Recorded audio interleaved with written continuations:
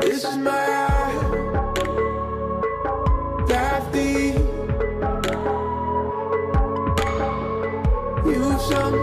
Andrew Edward, the moments I stop and look back over my life, I am reminded of how much I dreamed about this day and about you.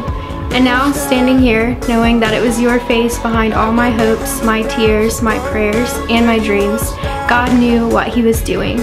I'm so glad we both trusted His timing and never looked back, so that we can look back now and see His faithfulness through both of our lives.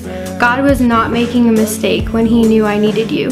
You are the hardest worker, the most talented person I know, and yet the most humble man.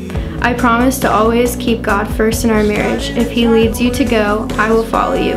I promise to encourage you always through every situation. I promise to keep our marriage fun and never give up when times are tough.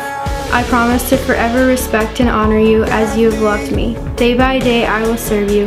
Every hour I will cherish you. With every breath I will love you with all of my heart. I am yours, Andrew. What God has joined together, let no one separate. I vow to always love you, Taylor. I've known it from day one, and every day with you since has only proven that our love for each other will only continue to grow. I vow to always be by your side, no matter how bad or whatever the trials we may face while on this earth together. I vow to lead you and our family in the most Christ-like way possible, allowing our family to set a Christ-like image that when looked in from an outside perspective will show the love I have for you and to our Lord.